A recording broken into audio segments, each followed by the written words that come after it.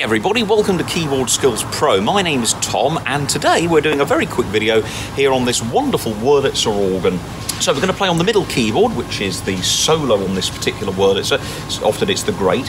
On the top keyboard we've got 8-foot tibia, some strings and flutes at 8 foot. I'm going to show you in this lesson how easy it is to make wonderful registration changes by simply using the octave couplers.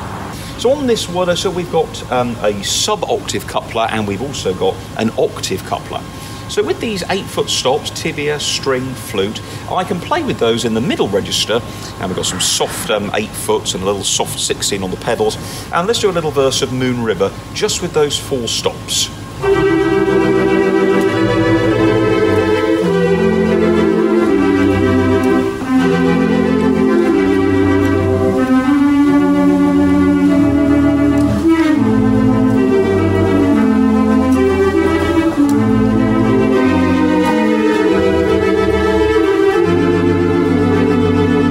So that sounds really nice. Now, with that registration, you haven't then got to change to another registration. A lot of organists, when you see them play, they're always changing registrations, and once they get a nice sound, it makes sense just to keep that sound, but vary it by using the octave coupler. So, if I want to brighten the sound, I put on the octave coupler.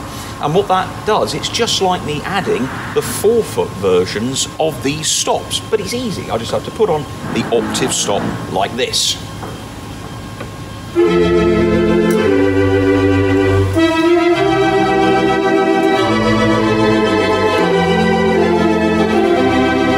Hear how that's got brighter because we brought in, hear the difference, look, 8-foot stops, and then the 4-foots come in.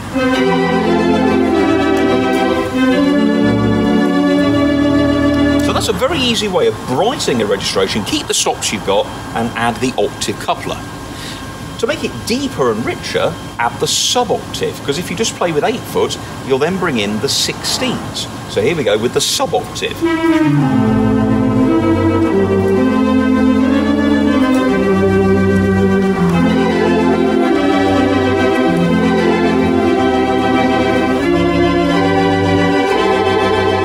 Okay, and you can hear the difference there, look. 8-foots with the sub-octave. Lovely rich tone there. Put the sub-octave and the octave on together, and then your 8-foots will be complemented with the octave below and the octave above.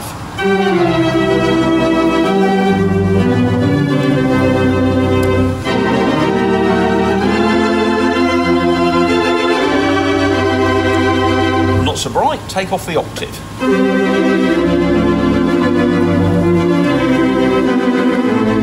So rich and deep, take off the sub-octave, just back to the 8-foots, look.